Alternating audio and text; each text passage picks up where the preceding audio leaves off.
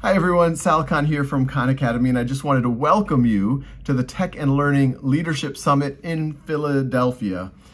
As I'm sure many of y'all are already thinking about, there's a lot of artificial intelligence in the air, and I can't imagine a better group to, especially as you go into ISTE, to start thinking about this with. I talked to a senior writer at Tech and Learning, Eric Ofgang, fairly recently about how we see artificial intelligence transforming the nature of education and really reinforcing some of these ideas that all of us at Khan Academy have believed from the beginning, that technology isn't there in some way to replace teachers, but it's there to provide a teaching assistant, that it's not about the technology, it's about the pedagogy. And the pedagogy that I think all of us believe in is differentiation, having more personalization, making sure that students have the opportunity to address their unfinished learning. And this is obviously something that all of us at Khan Academy have been working on for over a decade now.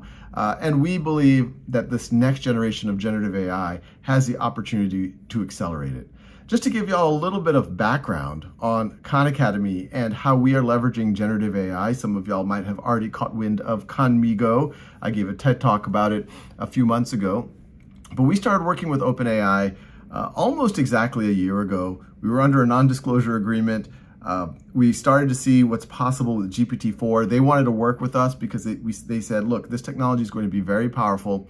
We want to launch GPT-4 with a small number of partners in social positive use cases. And they saw education as one of those social positive use cases, which we agree. And they said, Khan Academy, y'all are not for profit. People trust you. You are already working with school districts.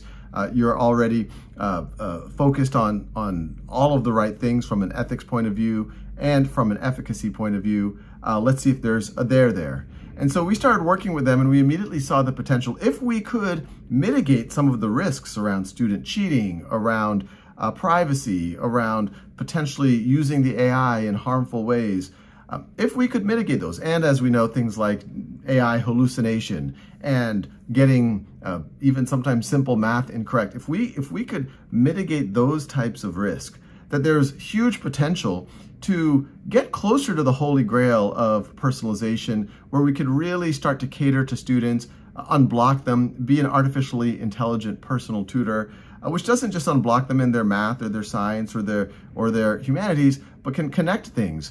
Why is this relevant? And do things that might have seemed like science fiction a year ago, like talk to a historic character, talk to a fictional character, be able to not have your essay written for you, but get feedback on your essay. And so we went down that journey with OpenAI. And I remember when ChatGPT came out, and to be clear, ChatGPT was not based on GPT-4, it was based on GPT 3.5, which had way more issues, I would say, than GPT-4.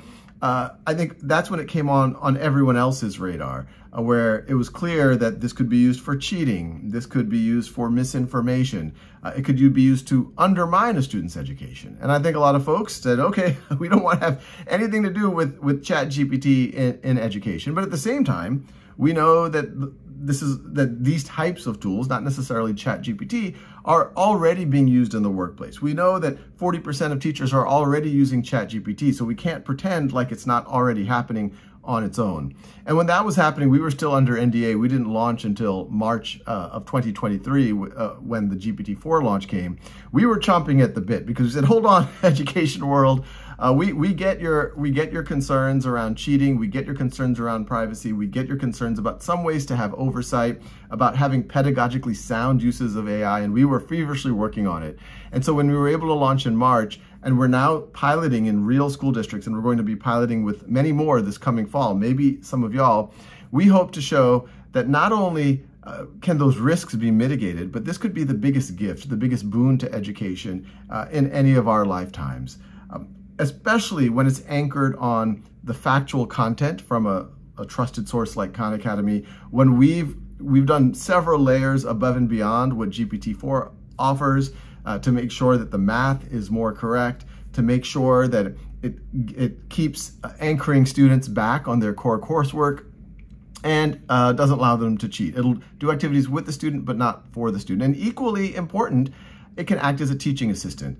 Already on Khanmigo, teachers are using it to develop lesson plans, create rubrics, get reports on what their students are up to, both in traditional Khan Academy activities and on AI-based activities.